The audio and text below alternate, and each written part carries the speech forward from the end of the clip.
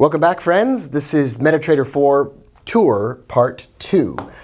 I'm Rob Booker. Welcome. Glad you're here. I don't know if you found this lesson first. That would be weird. But if you did, we're touring MetaTrader 4.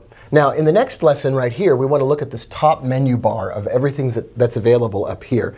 And the first set of buttons are really easy and really interesting. The first 5 or 6 of these buttons simply do the same things we looked at when we did the view menu. If I click this first one here, it shows me all of the financial instruments that are available to trade. If I click this one here, it can give me a profile. You could save a whole layout and profile in MetaTrader. I never do this, but you can save a whole profile for yourself with templates and charts and a bunch of other things set up. The next button that has up and down arrows inside of a square is simply going to pop up your Market Watch box with all of the financial instruments. The next one is going to be the data window that shows you data about the current financial instrument on the chart that you're looking at right now.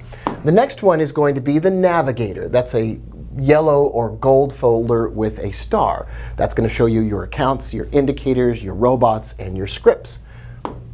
The next one is going to be your terminal window, which when we left off, showed the journal, and can also show you all of your open and pending trades.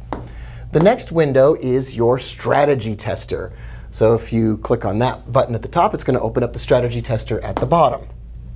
The next button is the new order window. And we're going to have a whole lesson about placing an order in MetaTrader and what all the terminology means, so we'll get to that a little bit later on. I'll close that window for now, but that's one of the ways that you can open a brand new trade. The next button is this right here, which I have no idea what that is. Oh, that's the Meta Edit. I haven't used that in a long time. By clicking that button, it goes into the programming interface for MetaTrader, where you can actually program your own indicators or look at the code for indicators and stuff that's inside of MetaTrader. If you're a programmer, you might use that Meta Editor button on a regular basis. The next button is the Auto Trading button. Right now it's green at the top of my screen, but if I click it again, it will turn red. Green means the MetaTrader installation can place automated trades and trade with a robot. When it's red, it means all of that's turned off universally inside of the entire account. It's a master on and off switch for allowing automated trading. The next buttons are the types of bars or candles that you can show on your chart. If I click the first one, I'm going to show bars, price bars. If I show the next one, I'm going to show candles. If I click the next one, I'm going to show a line chart, which turns price into a line moving up and down across the screen. I like to use candles. That's my favorite. The next buttons over are a plus sign and a minus sign inside of a magnifying glass. This makes your candles bigger or smaller. As a side note, you can also change the size or the height of candles by clicking in the right-hand menu, holding your mouse button down, and then moving up or down. And you can also make them wider and smaller or zoom in and out by clicking in the date range below, holding your mouse button, and scrolling your mouse backwards and forwards. The next button is the Tile Your Windows button. And what this will do is it will tile the windows in an organized fashion so you can see all of the current charts that are open all at once inside of your MetaTrader installation. Now, the next 2 buttons are really kind of weird. There's an arrow forward, and there's an arrow backward. If I open up this chart right here, if I unpress both of these buttons and they are up or off, I can scroll back as far as I want to go by pressing and holding on the chart and scrolling back in time. If these buttons are pressed, they are going to move the chart forward to the latest period of time. And if I try to move back, MetaTrader is going to push the chart back forward in just a moment automatically, and it won't allow me to stay back here. So sometimes you might say, oh man, I want to look at price back a couple of weeks ago, and you'll scroll back like this, and then the chart will suddenly move forward, and you'll go, man, what's happening? You have to uncheck both of these buttons to make sure you can go to where you want to go on the chart in MetaTrader. The next button is a list of indicators that are available for your charts. We're going to have a whole set of lessons on indicators, and we don't need to look at that right now.